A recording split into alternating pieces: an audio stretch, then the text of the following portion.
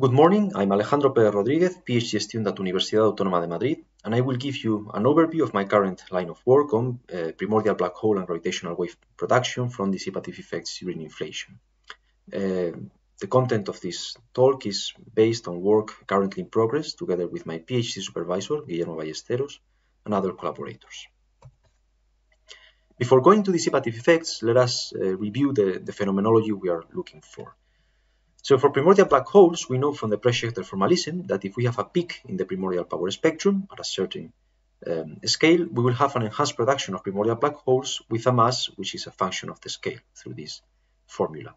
Further, assuming a Gaussian distribution for the fluctuations, a certain value for the critical overdensity and the production of black holes during radiation domination, we get the following important quantitative result, which tells us that for primordial black holes of a certain mass to account for the totality of dark matter, we need a peak in the primordial power spectrum at the corresponding scales of order 10 to the minus 2, which according to current constraints is only possible in this window of masses here. For the case of gravitational waves, primordial gravitational waves, we know they are sourced by second-order scalar perturbations. Therefore, the primordial power spectrum of gravitational waves is an integral whose integrand has a product of two copies of the primordial power spectrum. Same way, there is an equivalence between mass and comoving scale for primordial black holes. There is an equivalence between frequency and comoving scales for gravitational waves. Or if you wish, there is a triple equivalence, comoving scale, mass of primordial black holes, frequency of gravitational waves. And these kind of relations imply an important result, which is that if primordial black holes of a certain mass were to account for the totality of dark matter, which, as we have just said, can only occur in this window mass here, then the corresponding gravitational wave background would have the right amplitude at the right frequencies to be potentially detectable by LISA. And before moving into the specific content of my talk, let me mention that there has been previous work on the production of primordial black holes and gravitational waves in the framework of what is called warm inflation, which is a kind of a particular case of the dissipative effects we will discuss in this talk. And here I mentioned two recent papers which address this issue.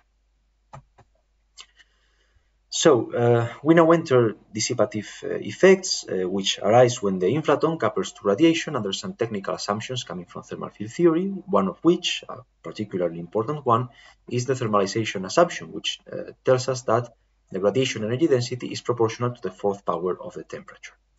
At the level of the background equations, this coupling simply introduces an extra friction term in the equation for the inflaton and a source term in the equation for the otherwise exponentially suppressed radiation energy density. At the level of the perturbations, however, the effects of the coupling are more complicated. First of all, we get extra perturbations. So on top of the usual inflaton perturbations and metric perturbations we have in a certain gauge, we also get radiation perturbations due to the new radiation terms in the energy momentum tensor. Due to the presence of these radiation terms, we cannot have a single equation for the evolution of the comoving curvature perturbation, as we have, for instance, with the Mukhanov-Sasaki equation in single field inflation. Moreover, and this is perhaps the most relevant feature at the perturbation level of these dissipative effects, due to the fluctuation dissipation theorem in the context of non-equilibrium QFT, which is the right theory in which to study this perturbation theory, we have stochastic transfer terms among scalar perturbations and radiation perturbations. And these stochastic transfer terms at the level of the dynamics translate into stochastic sources which appear in the system of coupled differential equations for the different perturbations. So what we have to do is, for a specific model, we have to solve this system of coupled differential equations with random sources to get the thermally averaged primordial power spectrum, which, as we discussed at the beginning, will give us the phenomenology in terms of primordial black holes and gravitational waves. We have explored two mutually consistent numerical approaches to get this quantity. The first one is a Fokker-Planck approach, which is a well-known method used, for instance, in stochastic inflation. And in this method, what one does is taking the system of stochastic differential equations, like the one we have, and converting it into a system of ordinary differential equations, but not for the perturbations, but for the correlations of the perturbations, which means that now we have more unknowns and more equations, because we have as many self-correlations as we have perturbations, but on top of that, we have all the cross-correlations, which we have to solve for. So we solve the system of ordinary differential equations for all these perturbations, for all these quantities, these correlations, sorry, and then we recast them into the thermally average square modulus of the comoving curvature perturbation, with which we can compute the thermally average power spectrum through this formula. The other approach we have studied is a Monte Carlo approach, in which we randomize the source, the stochastic source, for each time, and once we have done so, these are no longer stochastic equations, but ordinary differential equations, because these are no longer random variables, but numbers. Therefore, we solve the system of ordinary differential equations for these particular realizations of the perturbations. With the result, we compute a particular realization of the square modulus of the curvature perturbation. Iterating several times and taking the average, we estimate the thermal average of this quantity, and with it, again, we can compute the thermally average primordial power spectrum. So with these mathematical tools, we can now move on to study specific models. And a class of models we have found to be of particular interest for the production of primordial black holes and gravitational waves are those in which the dissipative effects are only relevant for a few e-folds, like the one I show here, in which the dissipative friction dominates Hubble friction for like 5 e-folds. And I have marked with this gray shade the strongly dissipative region. At the level of background dynamics, this kind of temporary dissipative effects have a clear signature. We see a suppression of the kinetic term of the inflaton and an enhancement of the radiation energy density. And this kind of dynamics can be understood or visualized through a classical analogy with a body that is dissipating heat as it moves through a viscous fluid, right? So the larger the friction, the more suppressed is the velocity, and the more enhanced is the temperature or the radiation density. Let me make a remark about this plot here for those of you who are familiar with ultra-slow roll inflation, because in ultra-slow roll inflation we have a very similar suppression of the kinetic energy of the inflaton, like the one we have here, and in that case it is this suppression that gives rise to a peak in the primordial power spectrum. In our case, we will have a peak in the primordial power spectrum, but the reason for the peak will not be this background level suppression of the velocity of the inflaton, as we will discuss later. Right? This is an important remark about this kind of models. Okay, so we have this model. We plug it into either the Fokker-Planck or the Monte Carlo approach, and we get this power spectrum, which is basically all we wanted in a power spectrum. Well, first of all, notice that for small values of the comoving scale, it matches the CMB normalization, which is an amplitude of roughly 10 to the minus 9. Then for a certain scale, we have a peak of amplitude 10 to the minus 2, which is the amplitude we were looking for. And furthermore, the position of the peak is customizable. We can move it around. And the reason for this is that, as I mentioned before, here, this is the strongly dissipative region. And in this plot, this gray band marks the modes that exit the horizon during this strong dissipative region. Therefore, moving this sidewards, or in other words, changing the position of the peak of gamma, has the effect of changing this gray band here, and the peak happens to be always at the end of this strong dissipative region. Therefore, moving this sidewards effectively changes the position of the peak. In summary, we have a peak of amplitude 10 to the minus 2 at basically whatever scale we want to put it, which is what we need to achieve the phenomenology we described at the beginning of the talk.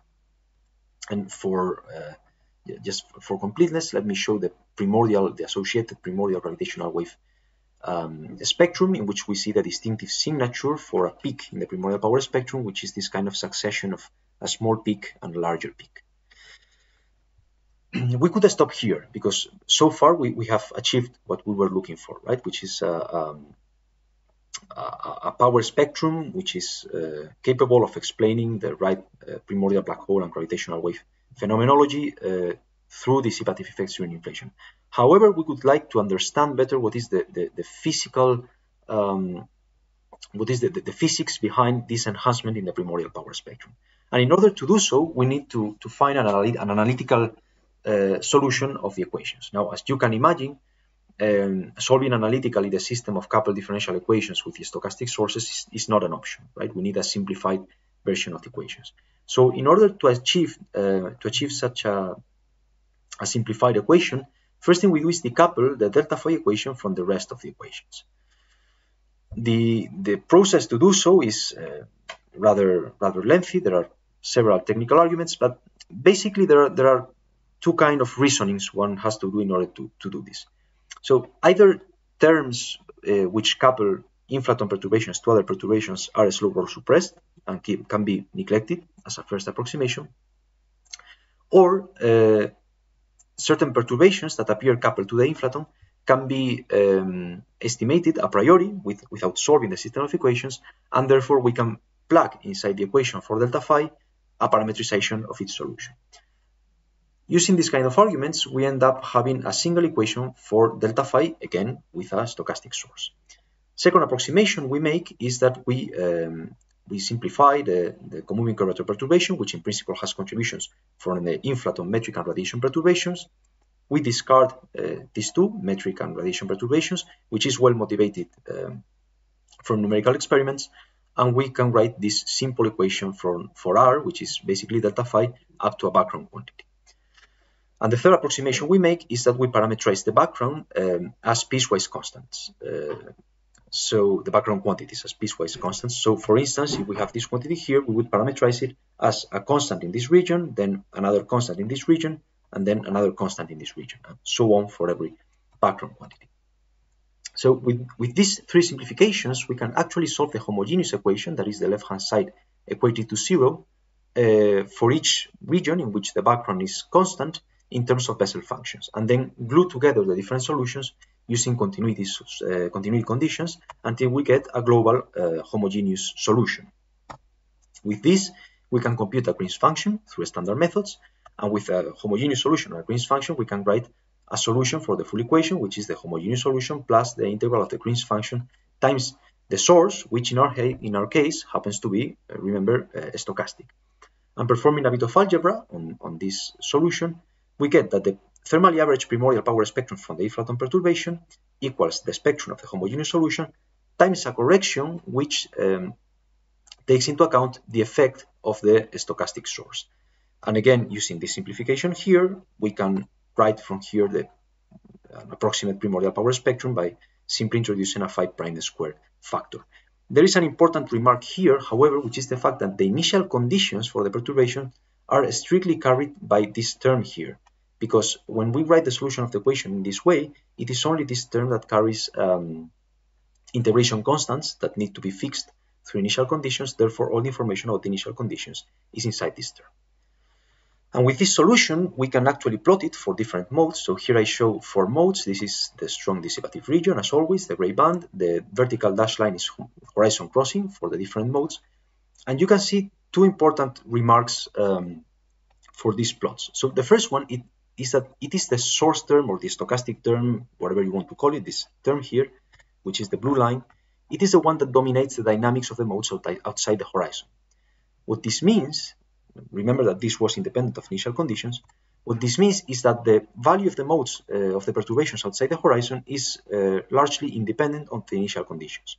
Or to rephrase it in physical terms, that the thermal noise, which is contained here, has brought the perturbations to a thermal attractor, independent of initial conditions. That's the first important remark here.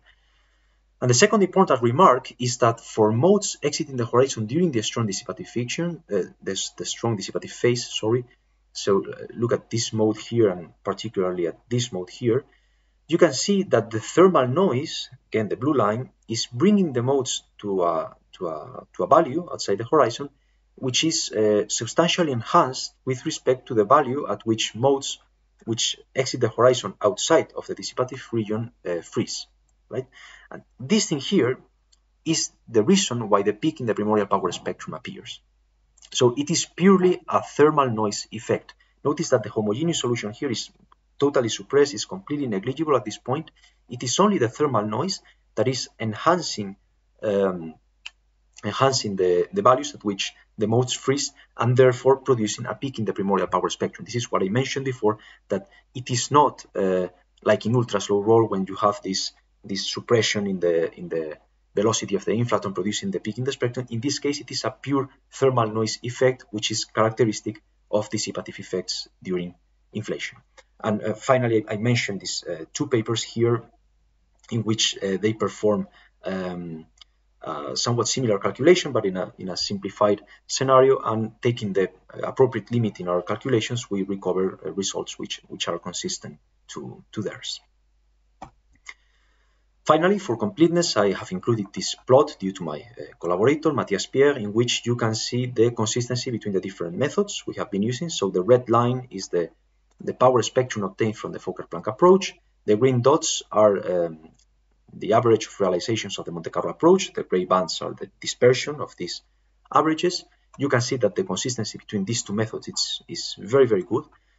And then the analytical approach does not render a good, an accurate quantitative result, but this is something we should expect, taking into account the amount of simplifications we have introduced in the problem in order to compute the analytical approximation. So the goal or the motivation for the analytical approximation is not to recover the proper accurate numerical result. Instead, it is to understand the physics underlying in this peak of the power spectrum, precisely through the separation between homogeneous and inhomogeneous contributions we have just discussed. And let me finish by summarizing the main points of the talk. So we have studied dissipative effects during inflation. We have seen how these dissipative effects during inflation have a very important effect at the perturbation level. They totally change perturbation theory with respect to standard single field inflation. In particular, they introduce a stochastic dynamics, which remember come from these stochastic transfer terms in the equations for the perturbations.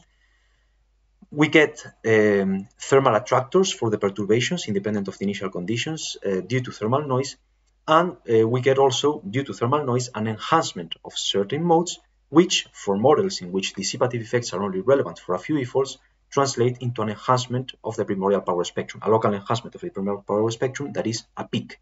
And the phenomenology of this peak is the one we discussed at the beginning, primordial black holes, which can account for up to the totality of dark matter in the universe, and the corresponding stochastic gravitational wave background potentially detectable by LISA. I will stop here. Thank you very much for your attention. I'm looking forward to the discussion session, so hopefully see you there. Thank you very much.